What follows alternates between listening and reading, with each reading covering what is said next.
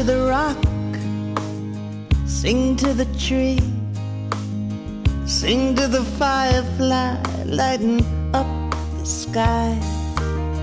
Sing, sing to the sea.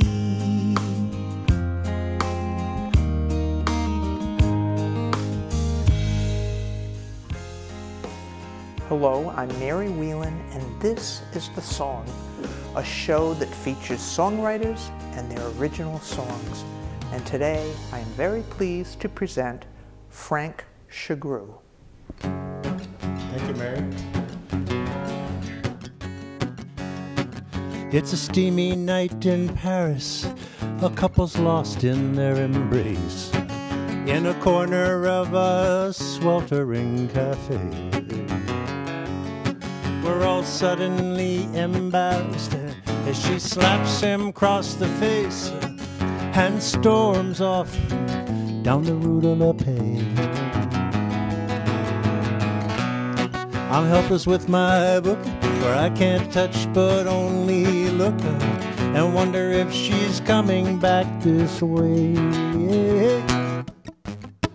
Take me there, let me walk right through the pages. Take me there into that world. Take me where I can play a part on the stage. I got changes to make, won't somebody take me there? A foggy tarmac, haloed light, a couple's cupped inside the night. He looks at her from the shadow of his brim. He said, you know that you must go. It's best for both of us, you know. She boards the plane but won't look back at him. I'm nervous in my seat, where I can look but I can't speak, to tell her she is making a mistake. Take me there, let me walk right through the screen, yo. Take me there to that world. Take me where I can play a part of the scene. I got these changes to make, won't somebody take me there?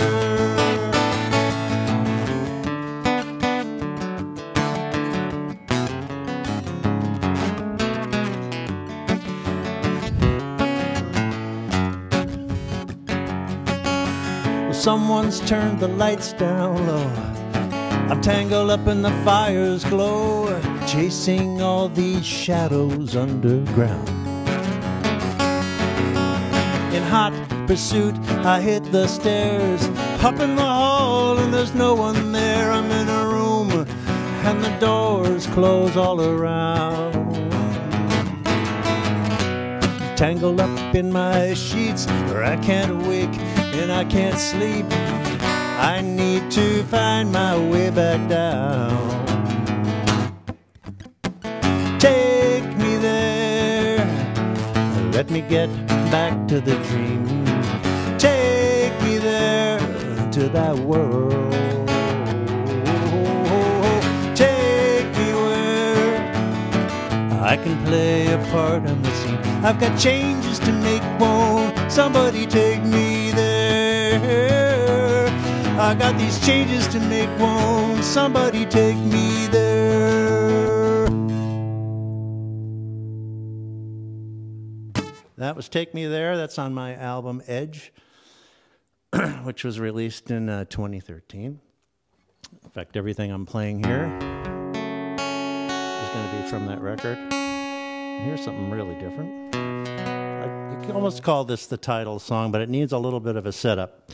So this is a song about the irony of a long span of my life. I was a Cold War kid. Like everybody else, we grew to hate communism and the Red Menace and all that stuff. And then 40 years later or so, I find myself in Russia with my wife, adopting 2 kids. Irony meets the Iron Curtain. It's called Edge of the End.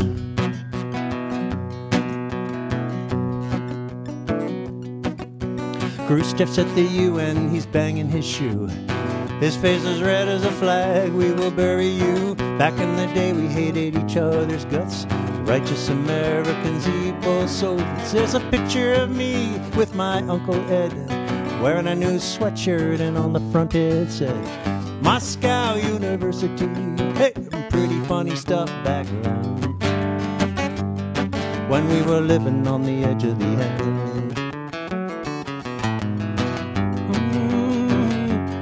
On the edge.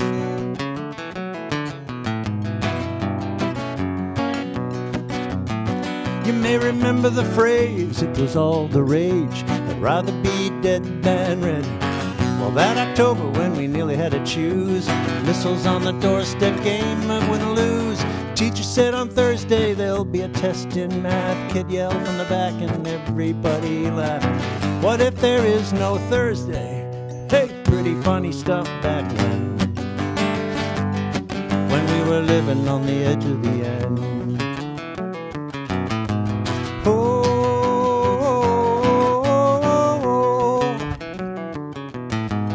living on the edge of the end. Then one day the whole world changed. Broken countries got new names. Everything that we thought we feared, well, lit up and disappeared. When the Iron Curtain fell, we lost something else as well. Not just our enemy, but our identity. Settled in the back seat in for a ride, watching the Russian countryside.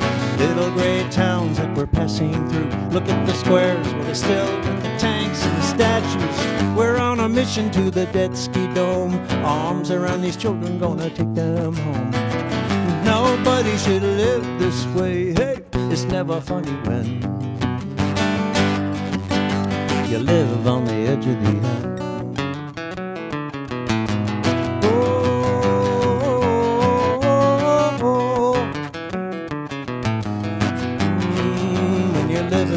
Live on the edge.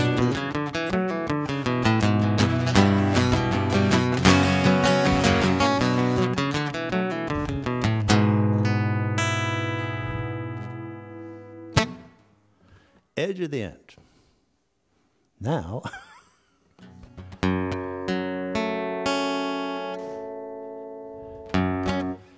this is a tune that is written from the perspective of another imaginary person. And I think the story kind of tells itself. It's called Counting My Blessings.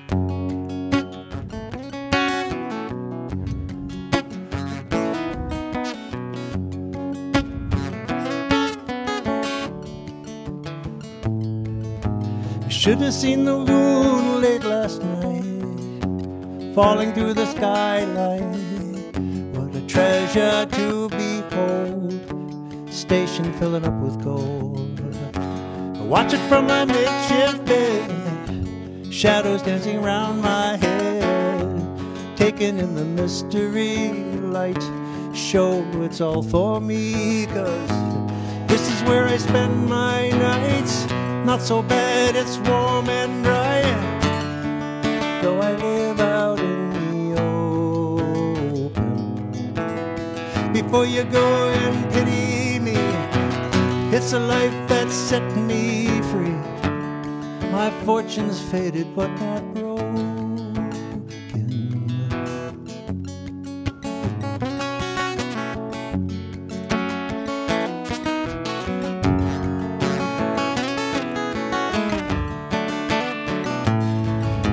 Well, look at them down there, frozen faces, reading their morning papers. It's a study in black and white, all bathed in Monday's light.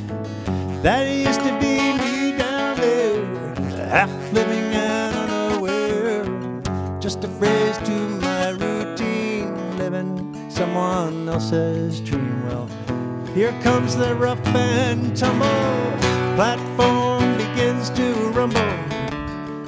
It's the 7:34. You'd think the world was about to end, the way they walk like the condemned. The train opens up its doors. Turn the light down low, let the last train go. I'll ride the rails of my dreams till dawn. I'm a sight unseen, nestled in the mezzanine, counting my blessings till they're all but gone.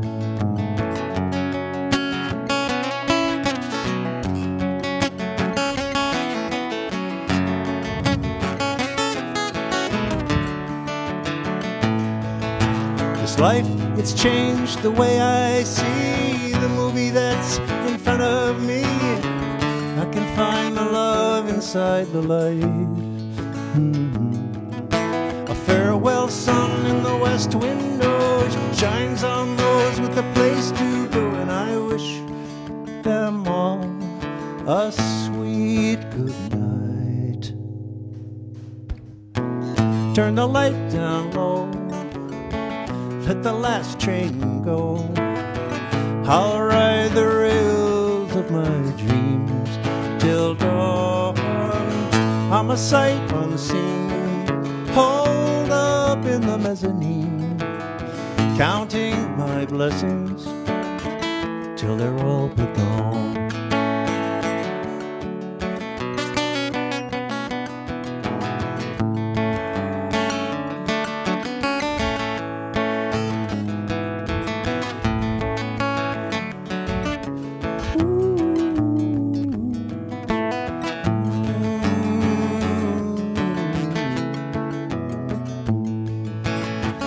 Counting my blessings till they're all but gone.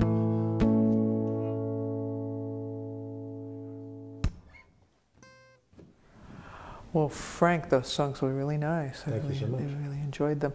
Now, it was a nice day for a ride from Framingham. You came all the way from Framingham. Beautiful day for a ride. Yeah. Fall, everything's happening. Yeah, it's really beautiful. Nice. Yeah, nice warm day. Yeah. And we won't have too many of those. No. Until the spring, I can imagine. Yeah.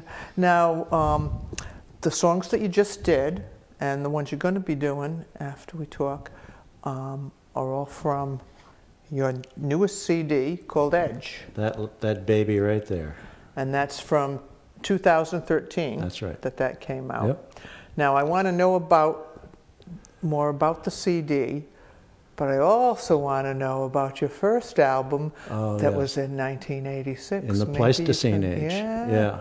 Yeah. Woolly mammoths ran free, if you recall, back then. Yeah. Yeah, that was on vinyl. Yeah, that was on vinyl. And that was recorded at Baker Street Studios in Watertown, Mass, on 2-inch tape, and the technology at the time. Very well. I wouldn't say very different experience, but a different feel for that record, and a different kind of a vibe putting it together. And back then, it was more having friends participate and give it your best shot. And this was more professionally done, and getting pros on board and all that stuff. So it was nice to have both experiences. Mm-hmm.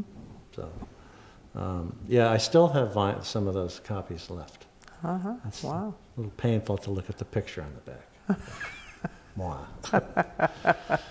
So, where do you think your songwriting has gone from 1986 to more Good question. recently? I would say in 1986 I was more of a folkie. I'd kind of come out of the coffee house tradition in New Jersey, and 86 was shortly after I moved up to Massachusetts. And so I kind of came out of the pure folk environment and did mostly finger picking, in fact, on that record.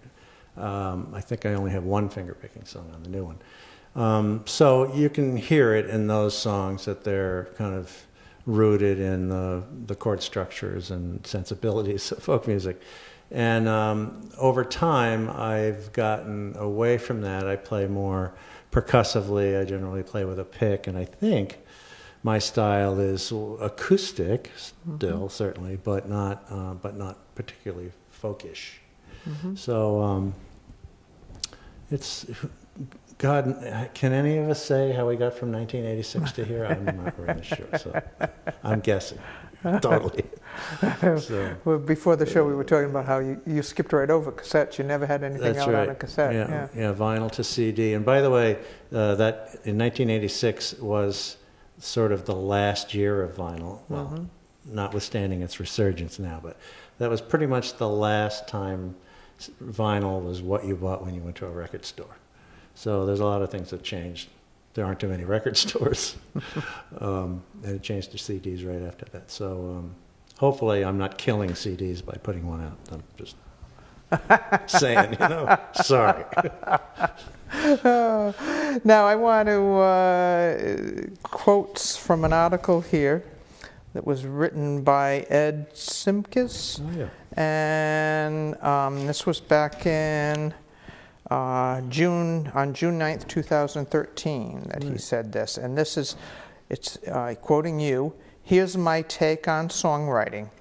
Good songs are some combination of stories, messages, and paintings. They have to share at least two of those, and the ones that are really good songs always have paintings. They draw something up for you, and they make the listener do a little bit of work in conjuring up the movie." That's a really good quote. I kind of like it myself. I hadn't heard it in a while. So a good example of that is the last song I played, "Counting My Blessings."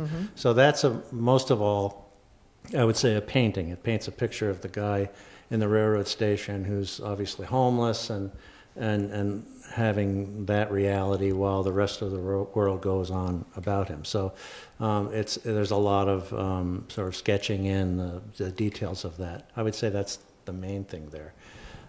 It's a story a little bit. It doesn't say much about how he got to be there, but it does reference that he used to be in that world, now he's in this world. And I don't think there's too much of a message other than to count your blessings, but I think, so what's left to the listener is to kind of piece this thing together and get a sense of what it's like to be inside this guy's head. So I think that's a song that does those things. Not all of them that I have do that well, but if I go and listen to other people's music, and particularly the ones I like, they almost always seem to fit that kind of model that I described there and had completely forgotten about. I know someone who is a songwriter, but she is also a visual artist, and Right. she does painting, and she would sometimes say at critiques or whatever, "Don't just tell me, show me." Right. Yeah, it's good. And so that sounds Well, like the the thing same that I kind of mentioned thinking. when I entered that piece is that it's from the perspective of someone else. It's not something that I find very easy to do. And there are artists that I really respect that do that a lot, like Mark Knopfler, for example, does that. He can just be from the point of reference of a completely different character that's nothing like him. And I found out a while back that he used to be a newspaper reporter. So, his kind of delving into characters and all that probably informed all of that. So I think it's great to bring these other skills into it. It's songwriting to me is a very, very difficult thing to do well. And the more skills you can bring to the party, the better, I would say. Now, have you ever done any co-writing of songs? No, but I'm interested in that. And I have read a lot about people's experience co-writing. In a way, I'm a perfect candidate for it because I have lots and lots of music, melody and chords, and even entire songs with a bridge and whatnot, and devoid of lyrics. And I probably, as we speak, I must have 10 of those.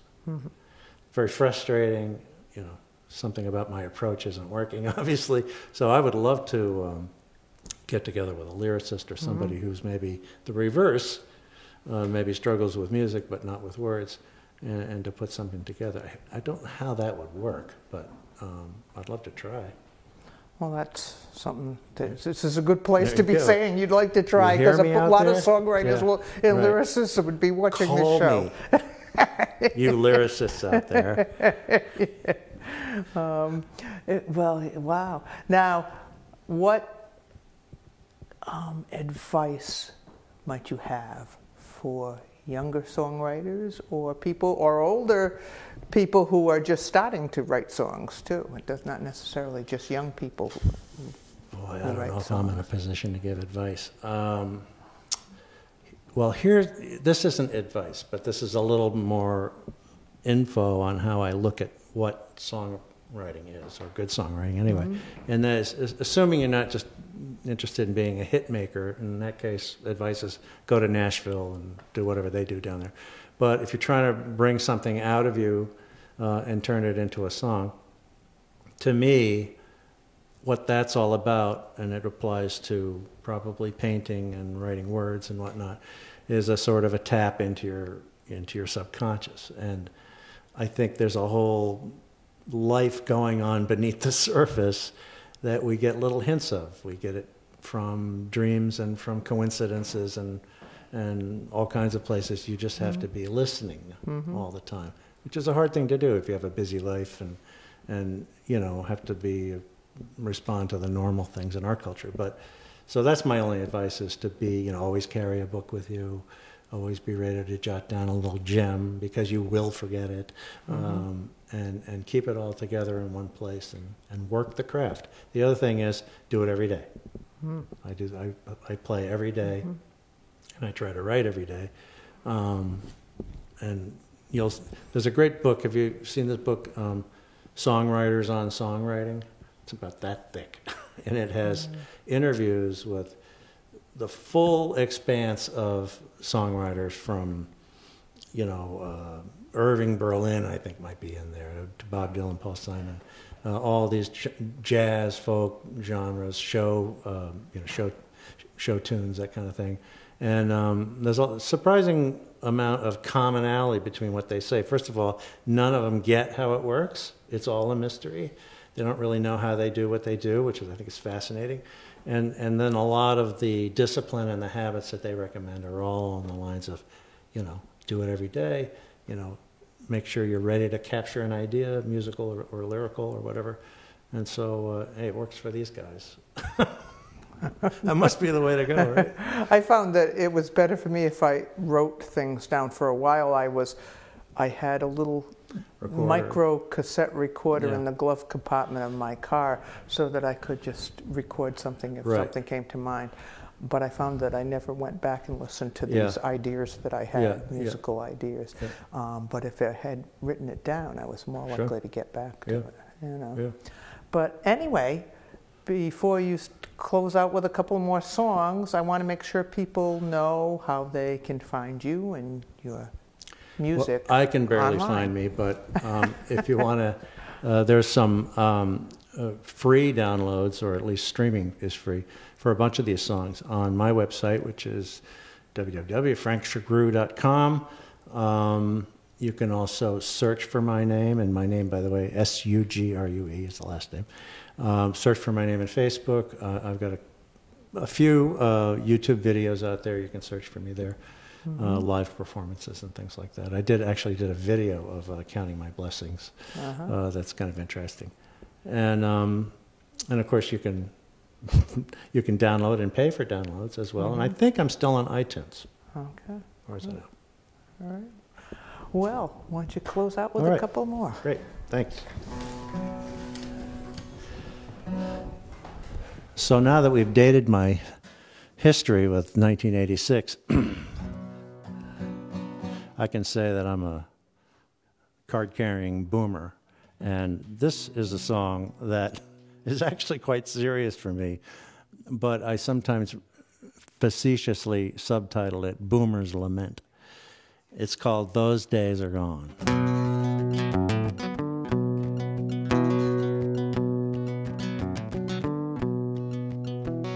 The mother's busy with the cleanup. Did you see the way the family loves to eat up my famous casserole? Jimmy, be a dear, and after dinner will you ride your bike to Mrs. Skinner's and return her bowl? From the lazy boy, Dad drops his shoes, nurse a whiskey and Salem light. while Cronkite delivers the news. That's the way it is. Good night. Well, those days are gone. Keep them behind you. They'll only remind you the world's moving on. Put your wheels on the track. There's no going back. Those days are gone. Father likes to take his drives on Sunday. Says it is the one day he collects his thoughts. In 5 more years I'll have a pension, and on Tuesday I heard Rogers mention a VP spot. Pull in and fill up the tank. Hey buddy, check under the hood. Give God in Washington thanks for all that is good. But those days are gone. Keep them behind you. They'll only remind you the world's just moved on. Put your wheels on the track. There's no going back. Those days are gone. Don't you love the way in all the old movies they show time passing by? The calendar pages, they fly off the wall. Watch them flutter, watch them fall. Watch them fall. I'm sitting by an open window, I can feel the way the wind blows right across these strings. And a face of sunshine finds its way into my mind. It's a wondrous thing when words seem to fall from the sky. Some kind of magic's begun. Right before my eyes, the song is done. Well, those days are gone. Keep them behind you. They'll only remind you that the world's moving on. Put your wheels on the track. There's no going back. Those days are gone. The memory's sweet. They'll never repeat. Oh, those days are gone. The years may be dear. You can't get there from here, 'cause those days are gone.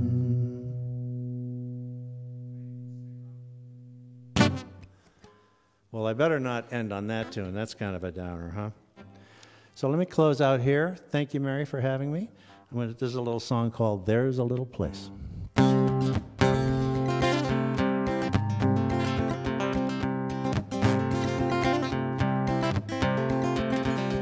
Barbara was the blushing bride, innocent and teary-eyed, leaning lovely next to her man. Andrew with a look of pride, tall and handsome by her side, smiling into the camera lens. But the years go by, they stumble and fall. One day she finds Andy is gone. If she hadn't been so much to him, she could begin leading a life on her own. There's a little place down next to your heart where you go to be your own best friend. Don't give it away, you're gonna need it someday. You never know when you'll be alone again. All the years down at the bank, Danny rose up through the ranks, a wonder child and the company man. He used to say it's the midnight oil, elbow grease and sweat and toil. Well, that's what's made me what I am. Then times got hard and they had to let him go, with a pink slip and a handshake goodbye. Hadn't given all he'd had, he wouldn't be so lost and sad. be some meaning in this life. There's a little place down next to your heart where you go to be your own best friend. Don't give it away, you're gonna need it someday. You never know when you'll be alone again.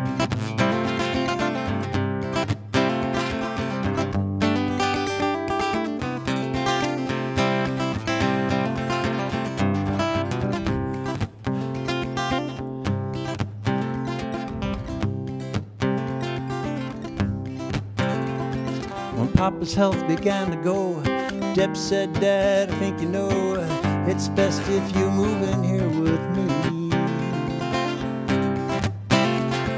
She didn't mind his endless spiels, washing his clothes, cooking his meals, taking care of all his needs. But now he's gone and the house seems so cold. She's wondering how to find her own way. If she hadn't given quite so much, maybe now she could touch the joy she buried with him in his grave. There's a little place down next to your heart where you're gonna be your own best friend. Don't give it away, you're gonna need it someday. You never know when you'll be alone again. Don't let it go, 'cause you never know when you'll be alone again.